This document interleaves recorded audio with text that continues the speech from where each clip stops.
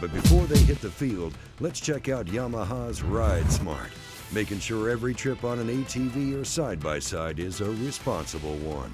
Personal opinion, the best thing about using an ATV out here is that you're still outdoors. You're more mobile than you are in a truck. The ride's better. The elements, you're open to them for sure. So if it's cold out, you're going to be cold.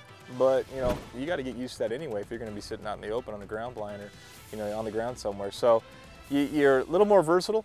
You can take them, you can move them around, you can hide them a little better. You never want to take them right up to the stand or a blind, so you leave them a ways off, hide them, a little easier to camouflage so you don't spook game. And then, you just go and grab them, pull them back in, and if you're lucky enough to harvest an animal, you throw it on the rack or in the bed of a rhino if that's what you're going out with, and you get it back to camp. Before you get on an ATV, make sure you have all the appropriate gear: long sleeves and pants, boots, gloves, goggles, and a helmet will make sure that your next trip out to your blind or to work on your land is a smart ride. For a complete responsible rider checklist, visit whitetaildiaries.com.